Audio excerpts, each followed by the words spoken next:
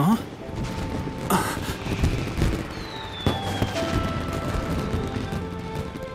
Oh.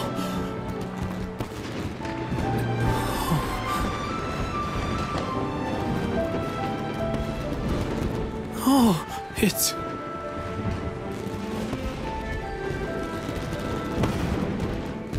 Keisuke.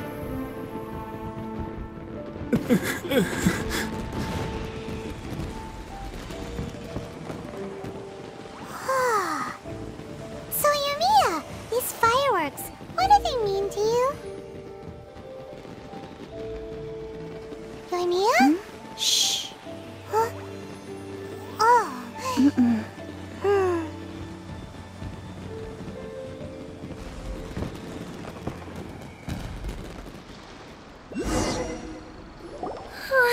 That was amazing.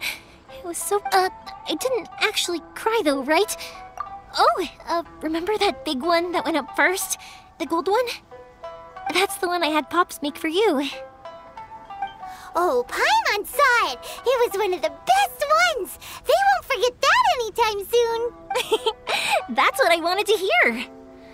No matter where your journey takes you, and no matter what hardships might lie ahead, I hope you'll always be able to look back fondly on the fireworks you saw tonight. I believe that as time goes by, this firework will only grow brighter and more beautiful in your heart. Oh, and also, you're technically my customers now. Here, this is your paper slip. If you ever want to see that golden firework again, just come and see me. You know, Yumiya, you seemed to turn into a completely different person during the fireworks. You were so quiet, and it was like you couldn't hear anything at all. Oh, I can hear you. I just have a habit of being silent while I'm watching fireworks. Quietly watching something you made with your own hands rise into the sky feels like a sacred ceremony to me. You asked me what fireworks mean to me, right? Yep. Well, for Koichi, who built the boat for us, and his friend, Third Sis, fireworks commemorate friendship. For Keisuke's parents, they commemorate marriage. And for Keisuke and Sakajiro, they... Oh yeah, right, beliefs! As for me, to be honest, even though I've thought about it countless times before, I still haven't found an answer. Seriously? Huh. Paimon was expecting something deep and philosophical. Well, no one's ever asked me this before, so I've never really settled on an answer. It was by chance that I happened to be born into the Naganohara family, so it was by chance that I ended up learning this craft from my pops. It's also by chance that I've met so many people, learned so many things, and discovered that people associate watching fireworks with the things that are most precious to them. Fireworks that disappear in a flash of light are probably the furthest thing away from the eternity that our shogun desires.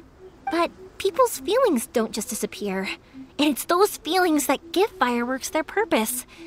If nobody wanted to watch fireworks, then they wouldn't exist. Also, consider this. You have to have the Naganoharas because so many people are emotionally invested in the existence of fireworks. If we didn't exist, their wishes would go unfulfilled, wouldn't they? You know, I don't really think about complicated things like this very often, but I'm proud that I was born into the Naganohara family and have the chance to make so many pretty fireworks.